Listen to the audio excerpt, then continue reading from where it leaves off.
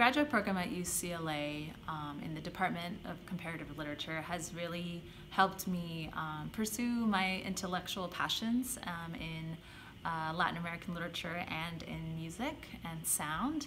And I find that the program's flexibility in taking courses across all disciplines and departments really is a keystone in fomenting my intellectual pursuits.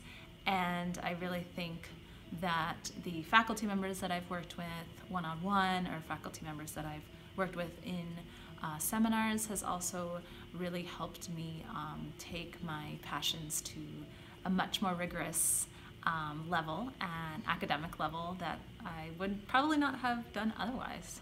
So I really think that the academic rigor of the program, as well as the flexibility it offers in your intellectual passions, really is a great combination and has been one for me.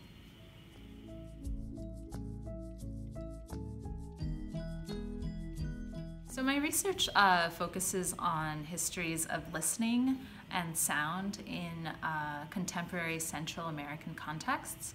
I particularly examine the literary works of Nicaraguan and Guatemalan writers and how they narrate sound objects such as street barrel organs and the radio and even popular music such as bolero, so that I can draw out greater questions about listening and how it constructs the Central American modern subject.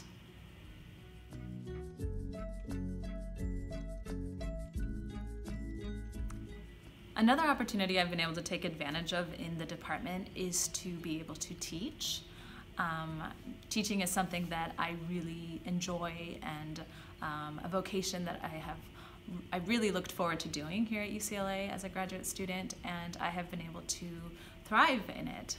Not only have I had fun being a TA and a teaching associate, but I have since graduated to be a teaching fellow. And with that, I have been able to design my own courses, undergraduate courses in comparative literature, where I can combine my research interests in sound and music and literature and offer that as an undergraduate course to my students. And so I've had so much fun to not only teach, but to get to independently design my own curriculum and to also enrich my research pursuits as well.